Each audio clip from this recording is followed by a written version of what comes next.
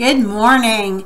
It's time to think about some of the things that we've learned about this week in our quest to China and South Korea. If we represent Jesus in the world, what can we do better to show his love around us? We could be kind to others, right?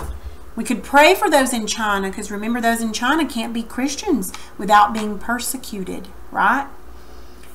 Remember us learning about the food over there and that you're born already a year old? What is the national sport in Korea? Do you remember? Taekwondo. Now, let's look at our journal. This is our journal. Now, can you think of 3 friends that you have? Maybe they're friends at church, or maybe they're cousins that are your friends. Can you write down their names here? And then right here, put a sentence as to why you like their friendship. Okay? We're learning about having friendships and how important it is. And how important it is, too, to pray for those in China. So write down 3 friends and why you like their friendship. Make sure that you write one thing that you're thankful for today. And that's all for today.